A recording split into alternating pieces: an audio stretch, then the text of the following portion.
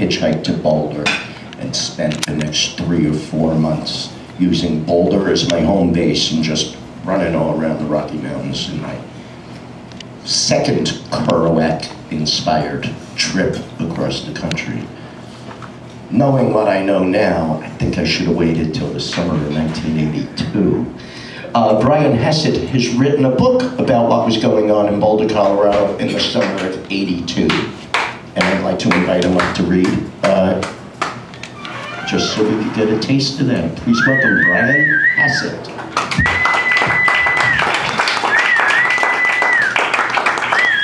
Hey Sparrow, that was great.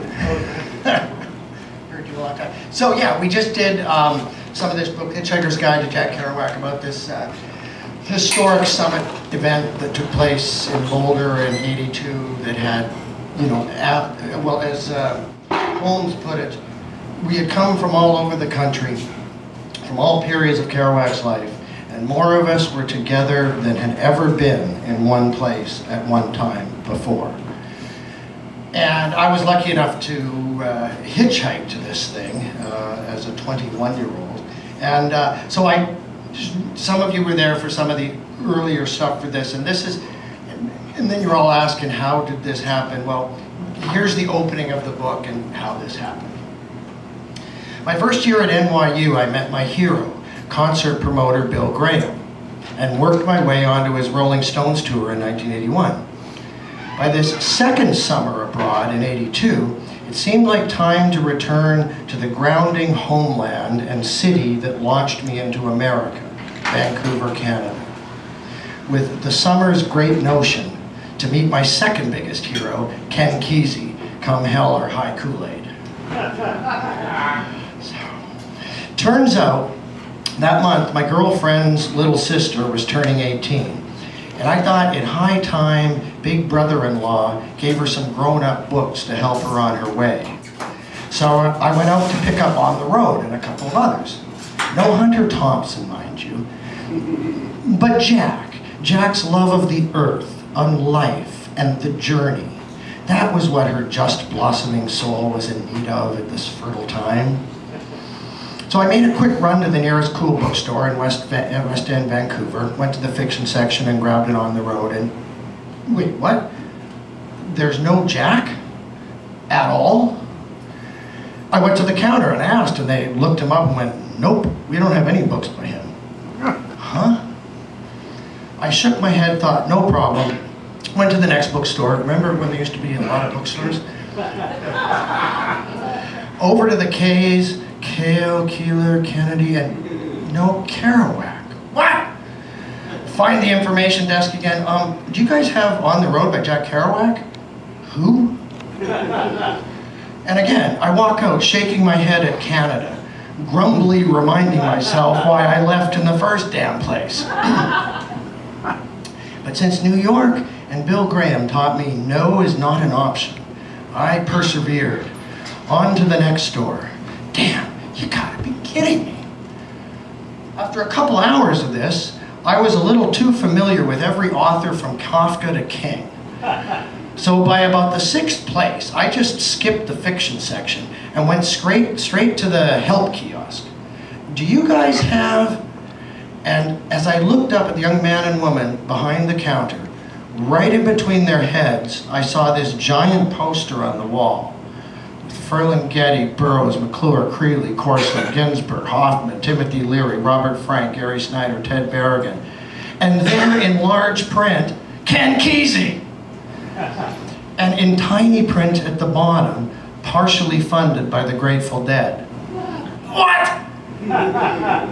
So right away I got on the phone before I got on the road. And that's how this book starts. And it's a whole heck of an adventure that ends up in Kesey's living room back in Oregon. So that went well. So I just did a bunch of that. So I'll do one other thing here.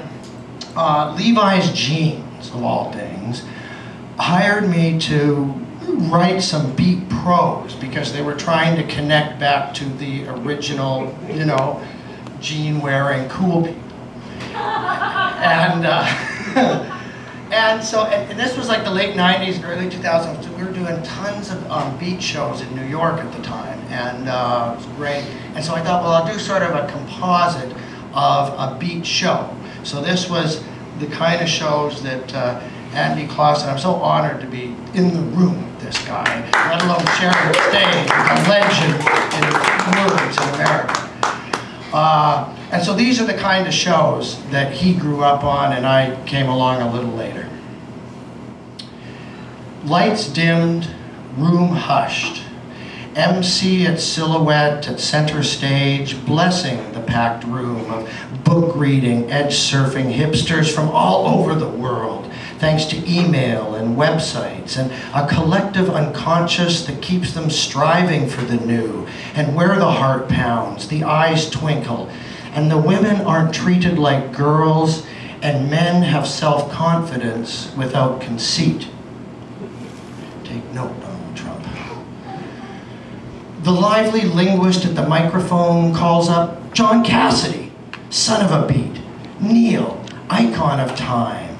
His nearly white faded jeans matching his white halo hair begins to spin a web of the road of wanderlust, soul-searching, pine-climbing, spine-needling pursuits of what's through the next door, who's at the next table, and when's the next epiphany, drifting away in the eyes of another as everything dissolves into a candlelit dream of two people's faces. And then Brett Cox comes up, down from Cherry Valley, trim and straight-legged in cowboy confidence, reading classic couplets in a sensuous, lip-curling elegance that stops even the waitresses in their rounds. The poetry attenuating the vibe and vibrating the antennas until every head is quivering. Dancing butterfly imagery spins from the lips all night. The room's transformed, the dream's alive. A band starts up, subtle at first, and then two dancers on stage. And the beats jamming jazz man David Amram is massaging the grand as he improvises Pull My Daisy, with saxophone shades weaving in from the corners, and the brick wall backdrop dancing with shadows of clarinet solos as more cats stream into the scene and fall into the jam. The djembe, the congas, the violin and the bow. A poet, a prankster, a king and a queen.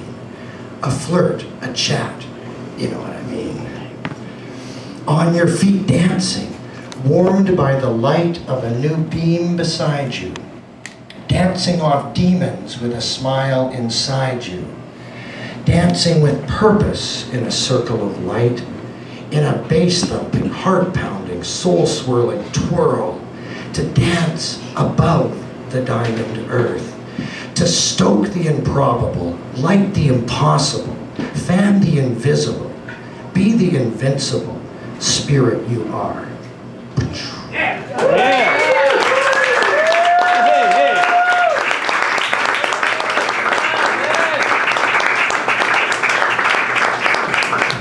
Brian Hassett, A Hitchhiker's Guide to Jack Kerouac. Look for it. You put a little effort out there. Where can you get it? Right here from me. Right You can get it from